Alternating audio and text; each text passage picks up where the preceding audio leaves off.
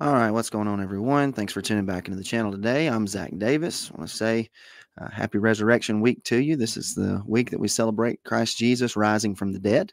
And I think it's by the sovereignty of God. Some of the things that I discussed in Sunday school, even this last Sunday school lesson that we talked about when we talked about the death that Jesus Christ defeated. And I've had a lot of positive feedback on that message. And I think a lot of people who maybe don't see our paradigm maybe the way we understand it yet are coming around to those conclusions. And I just want to talk for a second about my approach as to how I'm going to keep talking about this death that Jesus defeated. And I want to make note of how it is connected to Satan. So Satan's connection to the death and Satan are going to be defeated at the same time. And naturally, I think what I've shown, and I pray that you can see it, is that in some way or another, whether Satan is strictly Old Covenant Israel or whether Satan is directly a spiritual being connected to Old Covenant Israel, that there's no separation between Satan having the power of death, Old Covenant Israel being the ministry that held that death and the one that held them in bondage to that death, and Jesus Christ setting them free from that death. And what this does for you, it really causes you to ask the questions and challenge some presuppositions that you've probably had. Because I grew up in, I think, what most people would call just the normal traditional setting of church. And one thing that was always instilled in me was Adam physically died because Adam broke the covenant and Adam sinned in the garden. So physical death was always part of the curse. Well, during my journey, one thing that was major to me that connected a whole lot of things for me, and really David Curtis Feast Days um, really helped piece that together for me. If you don't have his book,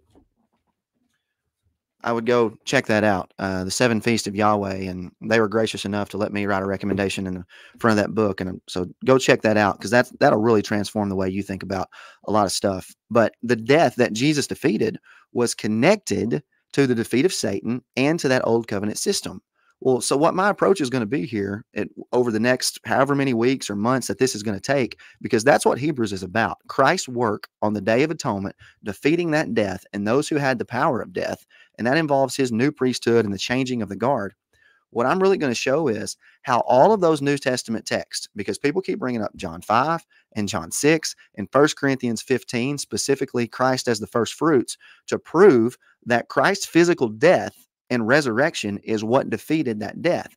And I don't think that is the picture at all. So when we read passages like Matthew chapter 16, Jesus points and says, a wicked and adulterous generation seek a sign. And he said, no sign will be given to you except the sign of the prophet Jonah. And that's obviously the resurrection. Now, I want you to stop and think about that for a second. That Jesus calls the death and resurrection, what Jonah experienced, the sign. And friends, we understand signs well. If I come to a sign on the interstate that says Cracker Barrel, I don't pull over at the sign. The sign tells me where to go to get to the Cracker Barrel. The sign points me to a greater reality. I don't stop at the sign and eat at Cracker Barrel. I look at the sign and recognize where it's telling me to go so that I can go experience the reality of the biscuits and the pancakes with that good maple syrup and that bacon that's real floppy sometimes. Unless you eat at the one in Jonesboro, they burn the bacon all the time. But anyway, the sign is what points you to the reality. So when we think about Christ and his death on the cross, a lot of people are looking at it saying, well, hey, Christ is the first fruits. He physically raised out of the ground. Well, there's a couple connections that I would want to make on that. And Philip Kaiser is one who really pushes this argument. And I enjoy Kaiser's work. I think he misses it in some places. He's been really hard on the hyper-preterism movement. And I'll be honest, I've been really disappointed in him. About 2 years ago, we had an exchange online where I just laid out some of the problems exegetically with his position. And he said, Zach, I'm not even going to address any of those. And then he gave me about 1,000 words of a creedal history lesson. So that's disappointing when things like that happen. But I want you to think about just one thought here. Christ's physical death, if what he's trying to do as a substitute, if his physical death means that you and I will never die physically, and Christians still die physically, if Christ's work is finished, as so many people will say, then he failed as to what he was trying to do. But when we say that Christ is the first fruits, that is a feast day connected to Old Covenant Israel. That's a feast day that's centered and connected around the law. And if the law no longer exists, then how can Christ fulfill the fullness of the harvest, pointing to tabernacles at the end of the 40 years, by the way, AD 70? How can we separate Christ as the first fruits from the rest of that old covenant system. And if that old covenant system is no longer in play, then how can Christ fulfill first fruits, the fullness of it, tabernacles in mine and your future? And the answer to that is that he can't.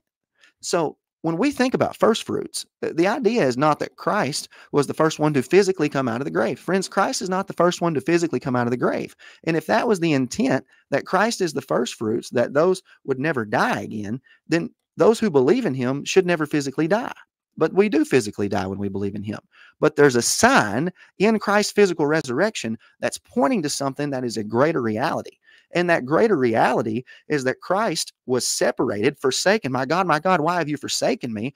That he was separated because of our sin that was placed on him. Sin was placed on Christ, even though he was perfect. And the reality is that that separation, he was the first one to come back fully into the presence of the Father. Therefore, as the first fruits, the fullness of that resurrection pointing to AD 70 is that those, also James 1:18, who were the first fruits, by the way, those who were living, think about that.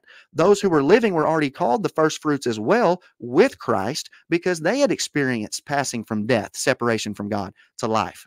So how can Christ be the first fruits of a physical resurrection and those who were living be called the first fruits and they had never physically died yet? You've got a massive contradiction.